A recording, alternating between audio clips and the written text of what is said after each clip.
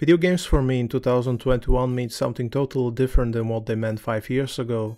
I for the life of me cannot play Counter-Strike or Half-Life or Apex Legends or Dark Souls or PlanetSide 2 or any other storyless game without a YouTube video on the side.